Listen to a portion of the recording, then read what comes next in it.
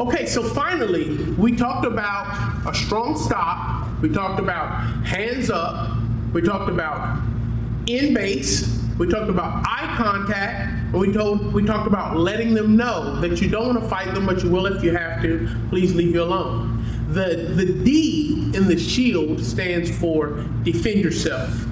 To become proficient in self-defense, a person obviously needs training. And the more training you can get, the better. But what we've learned is that some training is infinitely better than no training. So what we're going to show you right now is just a very basic system for blocking, what we call the fence. It looks just like this. Once I face Miss Jackson here and I'm being very confrontational, there are 3 standard and most common attacks that a kid may encounter from another bully. Number 1 is a push.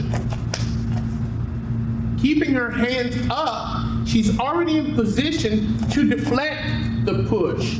Every time I try to come down the middle, she deflects the push down. She doesn't let me put my hands on her.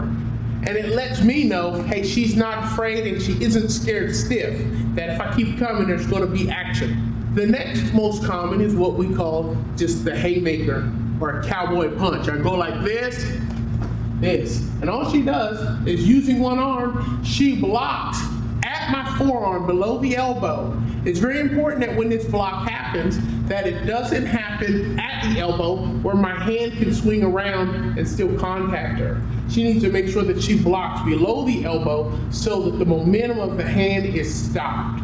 And then the last angle is if I decide to swing with my left hand. And it's the same concept as the last one. She blocks below the elbow. She wants to make sure that I don't hit her in the face.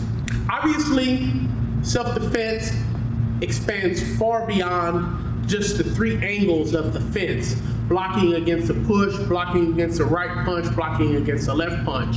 However, to get the extensive training necessary, you really should see your local martial arts expert. Thank you for watching. This concludes the Bully Shield.